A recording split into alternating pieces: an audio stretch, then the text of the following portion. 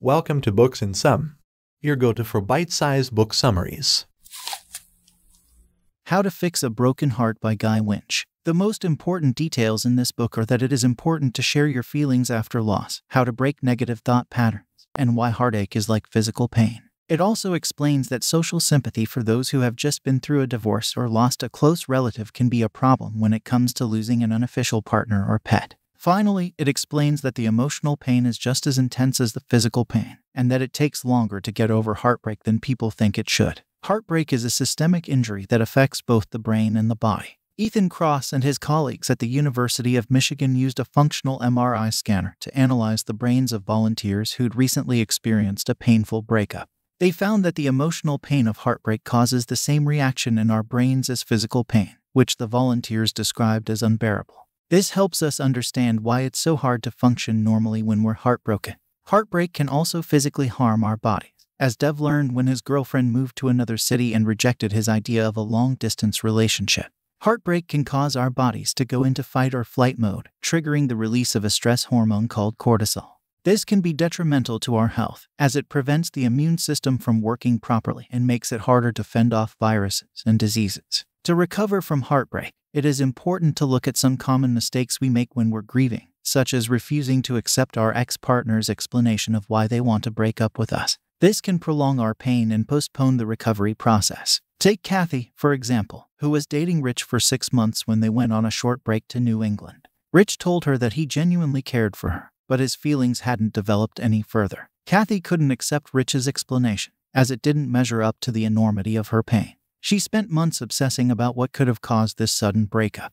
Letting go and treating ourselves with compassion make healing easier, and self-blame and learning self-compassion are 2 ways to speed up the recovery process. Letting go is the essential first step if we want to recover, and we have to let go of everything from our hopes to old happy memories and the things that belong to our ex-partners or pets. Self-blame is a result of negative cognition, and when Rich broke up with her, Kathy believed that she must have done something terribly wrong. Self-compassion is a way of rewiring our self-critical mental habits and replacing the negative circuits with supportive, patient, and understanding thoughts. Research shows that writing a supportive message to someone in need can speed up the healing process.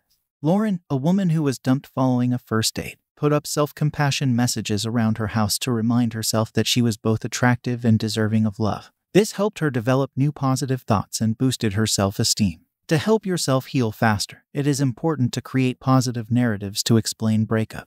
Mindfulness meditation is a great way to focus on the moment, and reconnecting with yourself is an important step in the recovery process. When you're in a relationship, we should take responsibility for the breakup. It is important to focus on who you are going to become and what will help you get there after a breakup.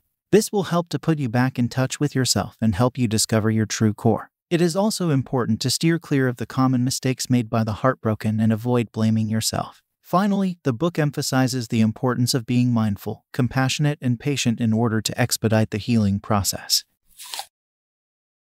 We hope you found this summary helpful in your listening journey. If you're interested in diving deeper into the topic or getting your hands on the whole book, be sure to check the description below where we've included links to the book and other related products that may be useful to you. Don't forget to hit that subscribe button to stay updated on our latest book summaries, and feel free to leave a comment with any suggestions or requests for books you'd like us to cover. Thanks again for tuning in, and happy listening.